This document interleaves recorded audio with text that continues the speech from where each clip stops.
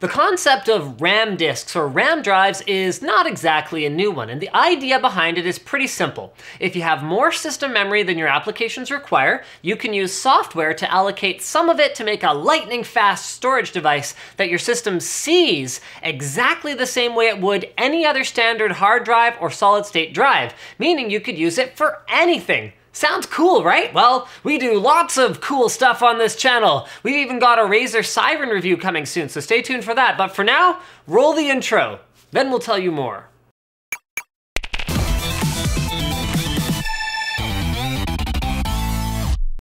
Cooler Master's Case Mod World Series is your opportunity to show off your modding skills and win great prizes. Entries close February 7th, 2015. Click now to learn more. Now, the first time pretty much anyone hears about RAM drives, their mind starts buzzing with ideas like, oh snap, I could put my operating system on it, or like, I'm gonna put all my games on it, so I'll be the first one to the heli in Battlefield. But life is never that simple, is it? System memory is usually at least an order of magnitude more expensive than even high-end storage drives, so those multi-gig application and game installs get really expensive real fast, and even if you did want to buy as much RAM as you can fit in your motherboard, unless you're buying a server-grade board, that won't be as much as you might hope. And the list of disadvantages actually keeps on trucking here. RAM is what is known as volatile storage, which means every time the system powers off, it empties. That means that most RAM disk utilities need to essentially recreate the drive when they're launched, and every time you boot, the drive needs to be refilled with whatever you want to store on it from a reserved spot on your system drive, a process that is bottlenecked by the aforementioned system drive and can therefore be quite slow. Then, if you update anything while using the RAM drive, it will need to commit those changes back to your system drive when you shut down by dumping them from the RAM disk. And then, of course, if the system shuts down unexpectedly, then you're in for a real problem because any changes not committed, like a save game or a file, are just gone. But in spite of all those challenges, many performance enthusiasts and gamers remain committed to trying to make RAM drives as practical as they can be, and one such enthusiast, @StartupTim on Twitter, thinks he's finally done it, at least for gamers, with a product called Dimmdrive. Now, to be clear, the underlying technology is exactly the same here. There's no voodoo magic, but the claims that Dimmdrive makes about simplifying the process and optimizing the application itself for gamers intrigued me. So I got on the phone with Corsair, had them send me a 32 gig kit of their Vengeance LPX DDR4 2400 MHz RAM, which I ran in quad channel on an Asus X99E WS motherboard for a basically as good as it could possibly get scenario for Dimmdrive to really prove to me if it's worth the money. So first, a quick tour of the product though. On the main screen is an auto-populated list of the Steam games that you have installed. The star allows you to easily sort whichever ones you want to the top. The size shows you how much RAM you'll need to cache that game. The wrench to the far right lets you choose whether to auto-load that game and whether to enable real-time file synchronization, which should, knock on wood, protect you from progress loss in an unexpected shutdown scenario, and a less RAM option to show Dimmdrive where the important files are to cache for this title, so you can boost performance potentially without caching the entire game, and therefore getting a little bit more mileage out of your RAM. Finally, the slider next to the wrench tells that game whether to cache or not. In the Apps tab, you can add non-Steam games or any other applications you want by manually dragging them onto the window or right-clicking and clicking Add.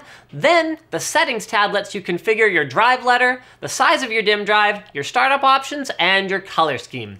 Finally, at the very top of the window is the master slider to turn Dimmdrive on and off. And I'll give this to Tim. This is a lot simpler to configure than RAM disk software that I've used in the past. But even if it works as intended, is a RAM disk really a sensible upgrade for gamers? Storage speed is well documented as having literally zero impact on your FPS, so the thing to look at then is loading times.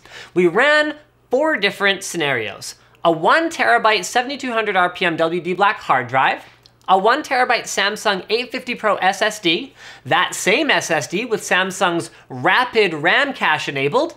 We needed to show several results for this one, by the way, to show how it learns over time. And finally, Dimmdrive with the full game loaded into memory. And this conclusion probably won't surprise anyone who has fooled around with RAM drives before. But it was still an interesting experiment for me to run and make a video about since I wanted to play around with the software anyway.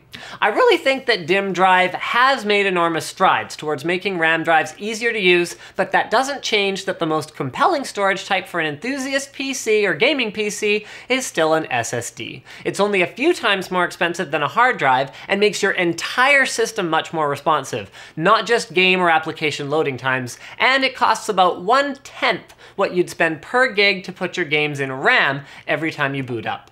Now, if Dimmdrive was like 10 bucks, and you're the kind of person who really only plays 1 or 2 games and enjoys being the first one to the heli, like I said before, then it would actually get a pretty strong recommendation. At $30 though, it's a little too much for me to buy for personal use though. Speaking of things that cost too much, razors! But fortunately, today's episode sponsor, Dollar Shave Club, has got that shiz taken care of for you. All you've got to do is, for a very affordable monthly fee, sign up for Dollar Shave Club and they will ship you razors and other shaving supplies straight to your door once a month, so you don't have to get off your butt, go to the grocery store, find someone to unlock that freaking safe that they keep the razor blades in for some reason. I've had people tell me, well, Linus, they don't keep the razors behind a lock and key at my store. Well, you know what they do here. I actually have footage of it that maybe we can find or maybe we can't. But the point is, it's a pain in the butt to go get these supplies, and on top of that, you're paying way too much for them. Dollar Shave Club's razors are high quality, and they've got a bunch of other great shaving supplies too, including their Dr. Carver shave butter, as well as their aftershave, and their One Wipe Charlies, which actually aren't shaving supplies unless you were trying to clean your butthole so you could shave that. One Wipe Charlies are butt wipes for men, by the way, in case you couldn't figure that. Anyway, I don't remember where I was going with this. Guys, it's dollarshaveclub.com/Linus to start saving time and saving money on your shaving supplies. It's good stuff. Check it out. It's linked in the video description, and I think we're pretty much done here. Can't believe I was talking about butthole shaving. I mean, what does this show come to? Anyway, guys, like this video if you liked it, dislike it if you thought it sucked, leave a comment below and let me know about Dimmdrives, or if your feelings are just more complicated than this. As always, also linked in the video description, you can support us. You can buy a cool t-shirt like this one, give us a monthly contribution so we can make videos like this one, or just, there's one other thing, right? Change your Amazon bookmark to one with our affiliate code so we get a small kickback whenever you buy stuff. That kind of stuff helps us out a lot. Thanks again for watching, and as always, don't forget to subscribe.